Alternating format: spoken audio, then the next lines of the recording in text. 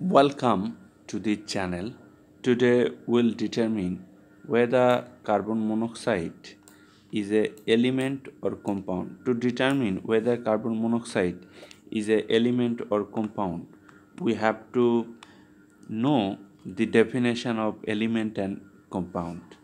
This is the formula of carbon monoxide. So let me introduce you with the definition of element and compound.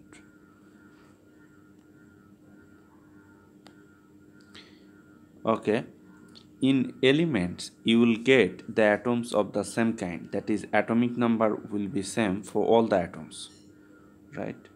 Look at here, an element is a substance that consists of atoms with the same number of protons or same atomic number. For example, hydrogen. In this case the atomic number of two hydrogen is same, right? Or the proton number of two hydrogen is same, and same explanation is applicable for nitrogen elements. So these are element. In gold bar you will get all the atoms of gold of the same atomic number, so gold bar is a element.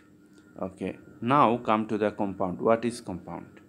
In compound you will get atoms more than one elements. For example, carbon dioxide,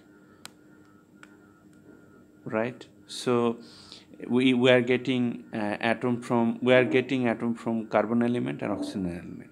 That is, in compound the atomic number of the atoms are different. So here the atomic number of carbon is 6 but oxygen is 8, so of course carbon dioxide is a compound. And in case of carbon monoxide, we see that two atoms from two different elements, so it must be a compound, right? A compound. So is carbon monoxide an element or compound? The answer is carbon monoxide is a compound.